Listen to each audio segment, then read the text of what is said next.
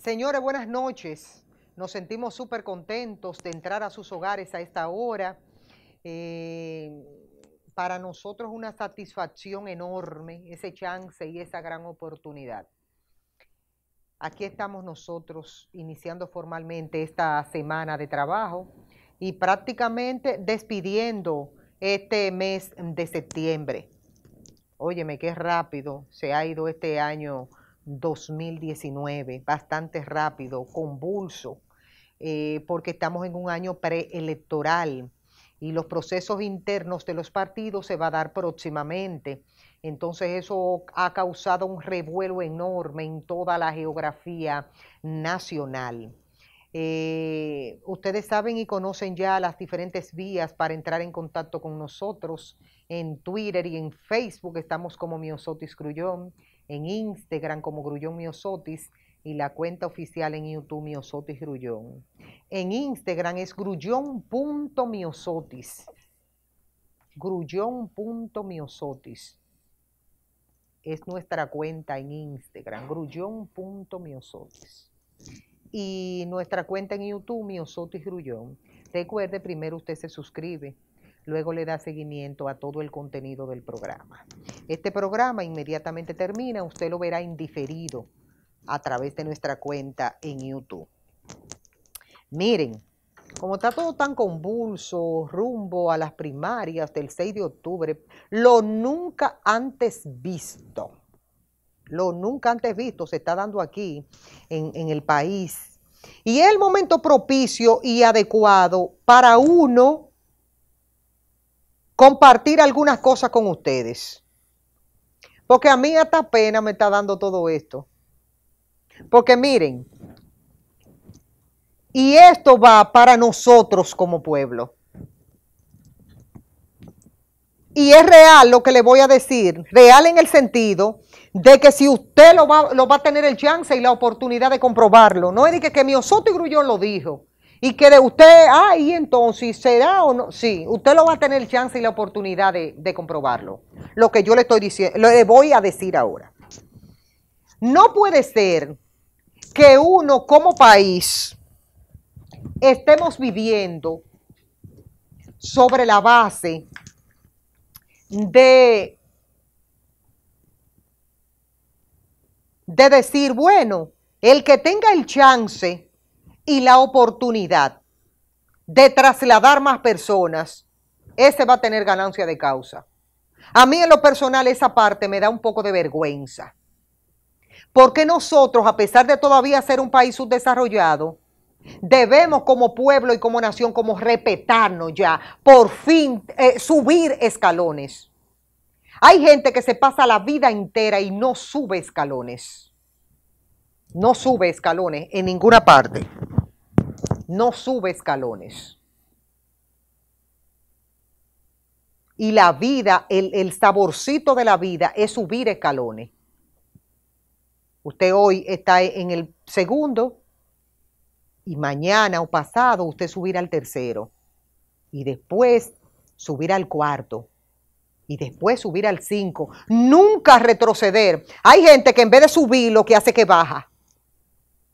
Y baja uno y después lo sube. Y después lo baja y después lo sube. Hay de todo como en botica en la viña del Señor. Entonces, ha llegado a un punto en que prácticamente uno se harta de eso. Uno se harta. De la lucha constante de algo que uno dice, pero eso se cae de la mata. Por ejemplo, si a usted tienen que trasladarlo para usted ir a votar, usted tiene que revisarse. Una persona que se levante y haya que trasladarlo para ir a votar, no nos sirve ni para taco de copeta, no debería ni estar vivo. Porque la Constitución habla del derecho al voto.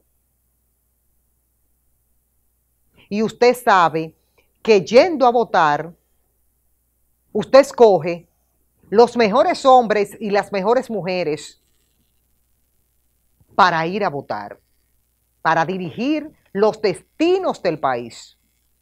Así que yo lo invito a ustedes, a todo el que está mirando este programa, hacer este ejercicio. El que usted escuche, sea primo, sobrino, hermano, que esté esperando el día 6 en una esquina, di que para que me trasladen, usted le dice, usted es un buen bandido, le mandó a decir Miosotis y Grullon. Porque si el derecho para usted escoger sus autoridades está sobre la base de que un ladrón lo traslade, usted no está bien.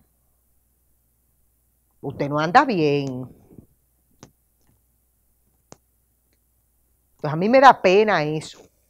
Que un proceso se defina por la cantidad de gente que un precandidato pueda movilizar. Porque a la gente hay que moverla para ir a votar. El que tenga esa lista debería darle vergüenza, porque es de lo peor de un país, que usted haya que trasladarlo de que para que vaya a votar. Un derecho que usted tiene de ir a cumplir para escoger a sus autoridades de su país, donde van a nacer sus hijos, donde van a criarse sus nietos, y que a usted haya que trasladarlo. Usted no merece ni estar vivo. O que usted diga, a mí hay que buscarme lo mío. Qué pena y qué vergüenza. Qué pena y qué vergüenza. Yo en esta parte del programa necesariamente tenía que tratar eso.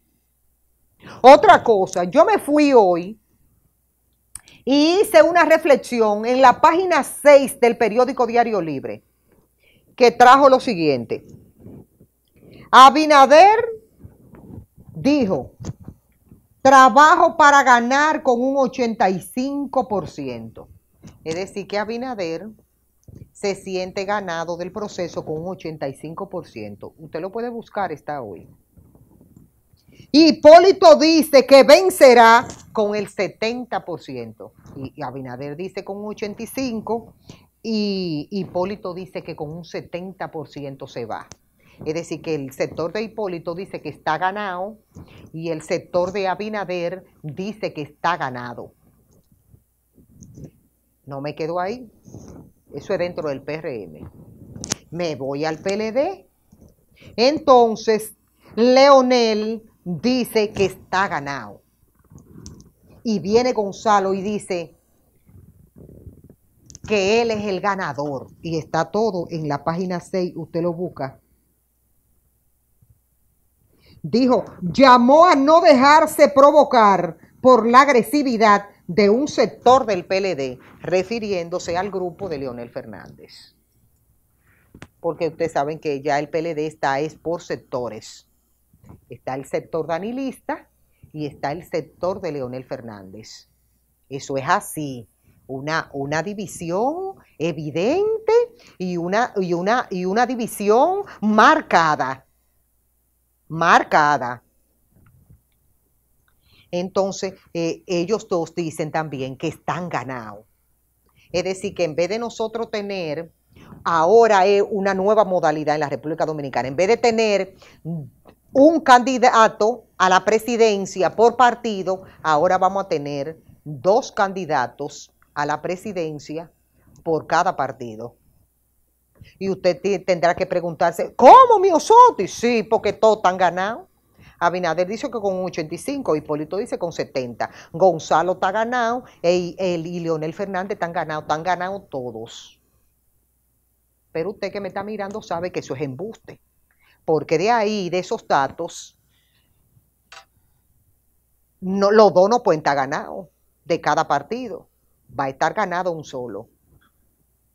Y el que va a ganar la convención, el proceso interno dentro de los partidos, va a ser el que mayor posibilidad tenga de mover personas el día de las elecciones. Dícese, el que tenemos más cercano es el 6. Entonces, el danilismo está en el poder y es el que ha mostrado mayor recurso. No hay un diario, por ejemplo, yo le voy a poner un ejercicio fácil. Hoy no hay un diario de circulación nacional, no importa que sea diario digital, no importa que sea a nivel digital, que no aparezca una foto, un anuncio de Gonzalo Castillo. Usted coge y va al supermercado y compra el papel de baño y hasta el papel de baño le pusieron la foto de Gonzalo. Usted compra una sopa de esa, de la que es una sopa de letra, y ahí le sale Gonzalo Castillo. Entonces, esto se lo digo porque es el que mayor ha mostrado que tiene recursos, porque Danilo es el que está en el poder. Y todos esos dineros están siendo utilizados para la persona de Gonzalo Castillo. Es decir, que si yo estoy en el poder y yo tengo todos los recursos a la mano y no hay un diario que no saque la figura de Gonzalo Castillo, si yo tengo que buscar 30,000 guaguas, voy a tener la posibilidad de buscar las 30,000 guaguas porque yo estoy en el poder. Entonces yo soy de las que dice que vaya y vote usted con conciencia. Vote por el que usted crea. ¿Usted le gusta a Gonzalo? Vaya y levántese temprano y vaya y vote por Gonzalo Castillo. ¿A usted le gusta Leonel? Vaya, levántese temprano y vote por Leonel. ¿A usted le gusta Hipólito Mejía? Levántese temprano y vote por Hipólito. ¿A usted le gusta Luisito Abinader? Vaya, levántese temprano y vote por Luisito Abinader. Pero hágalo con conciencia. Y salga a votar. Salga, no se quede en su casa. Pero no espere que lo trasladen. Cuando usted permite que lo trasladen para un derecho que usted tiene como ciudadano, da vergüenza. Porque le está diciendo al otro, tú tienes que trasladarme a mí para yo ir a votar. Si tú no me vas y me lleva, yo no voy. Entonces usted no ama a su país. Usted no lo ama a su país. Usted es uno más del montón. Mientras usted no valore y sepa que su voto es igual a oro, ya usted sabe lo que va a suceder. Ya usted sabe lo que va a suceder. Usted tiene que saber de antemano que ese dinero, que ese voto vale dinero. Que ese voto vale dinero. Que eso es como usted tenga una cadena de oro, pero ya tú sabes, no cualquier cadena de oro. Entonces usted lo tiene que cuidar. Entonces usted no permite que ningún candidato o precandidato lo traslade, porque usted debe respetarse. Todas y cada una de las cosas que pasan en la República Dominicana son única y exclusivamente porque el pueblo lo permite. Entonces, si usted no ejecuta las cosas como debe ejecutarlas, no tiene derecho a la palabra. Nos vamos al corte y regresamos de inmediato.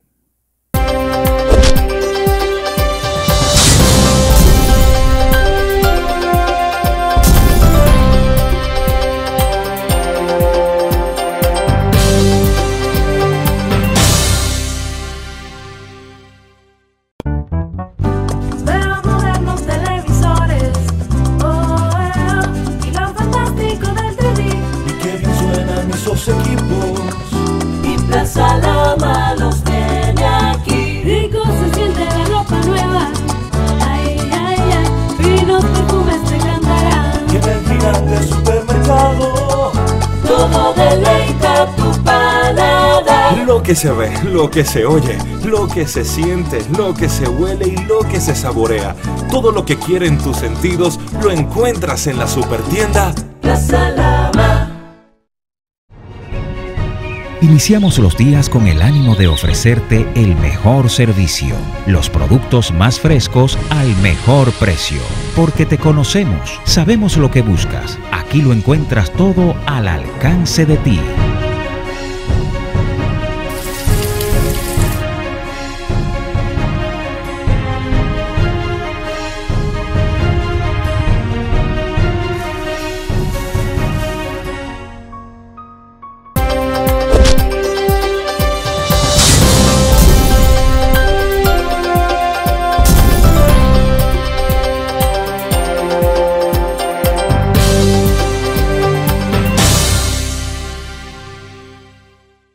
Señores, continuamos aquí con el desarrollo de su espacio, La Verdad de los Hechos. Escuchen esto. Hoy sale el editorial del periódico El Día y se titula La ligereza de la fiscal. Entonces yo lo voy a compartir con ustedes. Dice así. Horas después de que el periodista Marino Sept denunciara que su programa fue sacado del aire por presiones, la fiscal del Distrito Nacional hizo un inoportuno y preocupante comentario que nos obliga a hacer algunas puntualizaciones sobre el derecho a la libre expresión del pensamiento.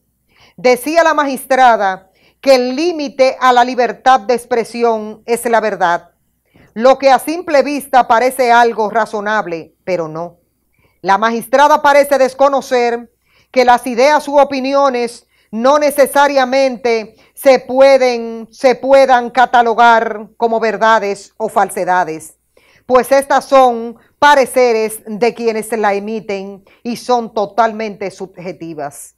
La libertad de expresión, derecho fundamental que se utiliza para defender todos los demás derechos, si tiene límites que son dictados por leyes, pero no le corresponde al Ministerio Público ni a ningún otro poder del Ejecutivo determinar cuándo se rompen, sino al Poder Judicial. Mal podría ponerse en la mano de quien suele ser el principal violador de la libertad de prensa, el poder de decidir cuando ésta se ejerce o no de conformidad con las regulaciones legales. Preocupa pensar que la fiscal del Distrito Nacional, por las funciones que desempeña, realmente tenga un parecer tan superfluo sobre la libertad de expresión y de sus alcances. La verdad es un principio objetivo, pero en el mundo de las ideas y las opiniones se impone la subjetividad, que también están protegidas por el derecho a expresarlo con libertad. Aquí nosotros tenemos que aprender que cuando se ejerce el periodismo de manera seria y de manera decente, debe ser respetado por todo un pueblo. Yo no gano nada con levantarme de mi casa y venir a esta hora de la noche a compartir con ustedes para no ejercer el derecho que tengo a expresarme de manera correcta y sabiendo de antemano que se hace comunicación diciendo la verdad. Le dije a una persona el otro día que me llamó para hacerme un comentario y me dice, Miosotis, mira, ¿qué tú crees de esto y esto y esto? Y cuando yo le di mi respuesta, le dije, te doy mi opinión, aunque me perjudique, pero la verdad por sobre todas las cosas. Y siempre voy a ser así hasta el día que me muera. La verdad por encima de cualquier cosa. Y de frente. Y en la cara de todos. Nunca por detrás. Esa es la labor del periodista.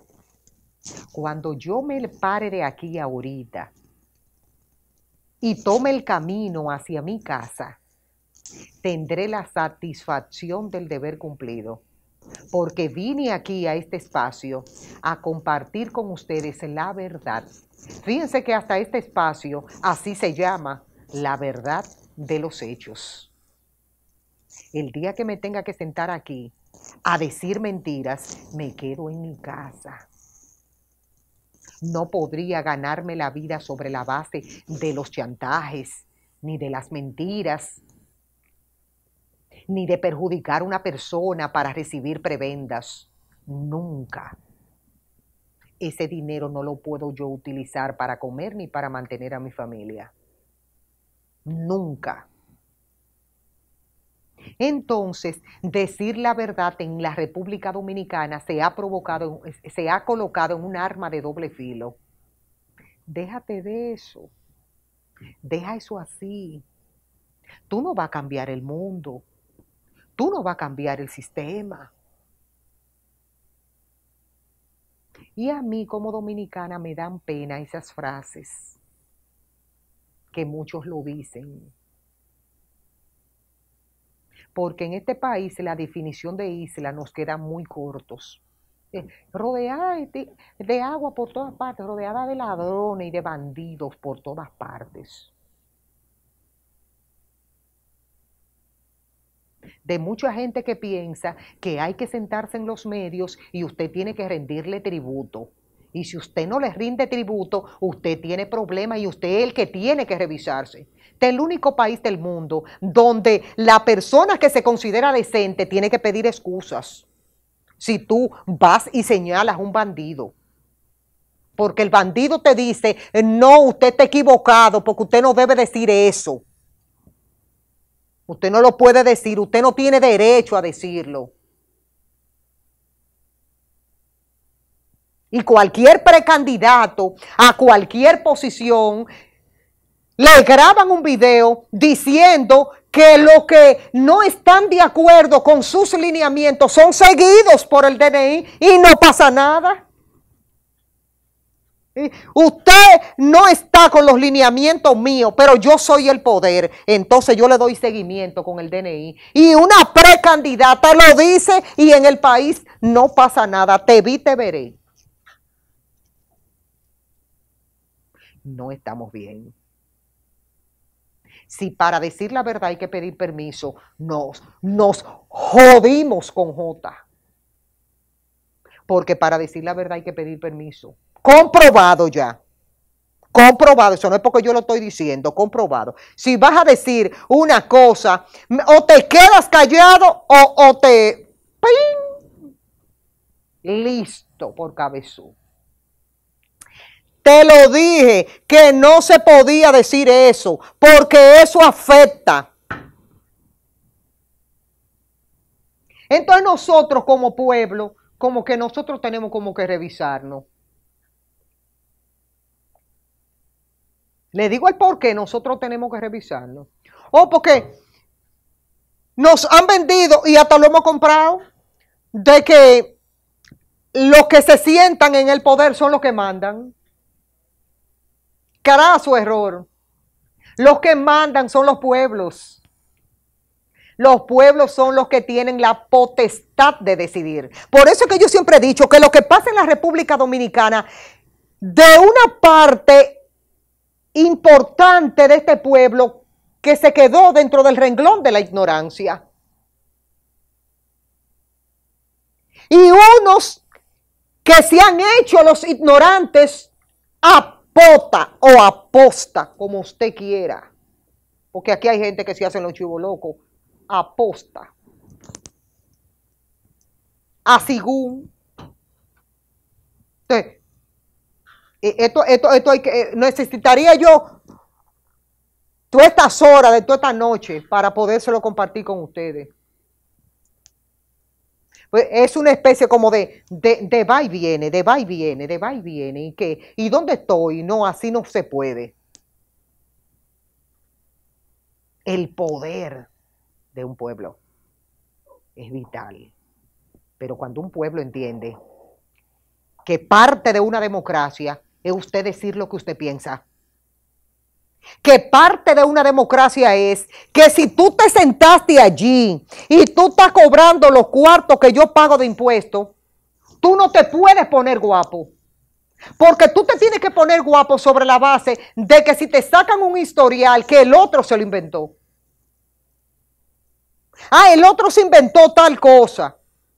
Ah, pero usted tiene que ir preso, vamos a la justicia, porque usted se inventó que yo como funcionario me he tomado un dinero que no me corresponde. Entonces usted va a ir a los tribunales de la República y me lo va a probar allá. Y todo funcionario tiene derecho a ir y a sentar a todo el que considere que lo ha difamado. Ahora bien, si esa persona usted no lo demanda por daños y perjuicios a la integridad de esa persona, pues entonces usted tiene que revisarse. Usted tiene que revisarse. Porque si de mí dicen cualquier cosa y no es verdad, yo voy y lo demando. Lo voy y lo demando. Pero 100% yo voy y lo demando. Sin palito y sin pipa. Si lo que dijo de mí no es cierto. Ahora, si yo lo que hago es intimidar y no lo demando, pues entonces es porque lo que fulano dijo es real. Entonces, en vez de beneficiarse, se perjudica. Usted se perjudica. Entonces, en la vida hay que tratar de respetarse. Usted tiene que tratar de respetarse. Y usted como pueblo tiene que chequear todo lo que se dé sin distraerse. Aquí hay mucha gente que vive distraído y estamos en un proceso donde usted no se puede distraer. Usted tiene que estar enfocado en cada cosa. Enfocado en cada cosa. Para que nadie diga, ay, que mira, espérate, que vamos a ver, que lo otro, que tal cosa. Enfóquese. Este es un momento vital para eso. Vital. Es vital el proceso que vamos a vivir ahora dentro de unos días y es vital tener el chance y la oportunidad de escoger el mejor alcalde de su zona, el mejor senador de su zona, el mejor diputado de su zona y el mejor presidente del país. Nosotros tenemos esa cuota de responsabilidad. Se lo dejo de tarea. Feliz resto ya de lo que queda de la noche. Cuídense mucho y con Dios delante nos veremos en la próxima oportunidad.